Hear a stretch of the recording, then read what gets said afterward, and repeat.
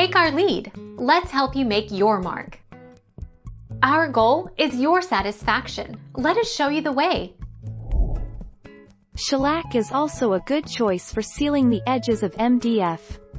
When it dries, it creates a very hard layer, so it will protect the edges of your MDF. You can also seal the edges using a normal oil-based primer. You can also seal the edges of MDF using drywall compound.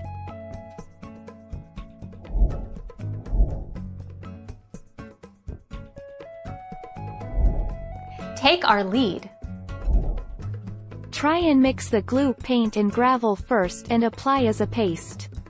Then place a plastic freezer bag of sand on top.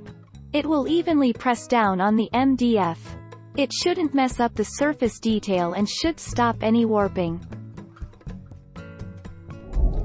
Thank you for watching. Please subscribe and hit the bell notification.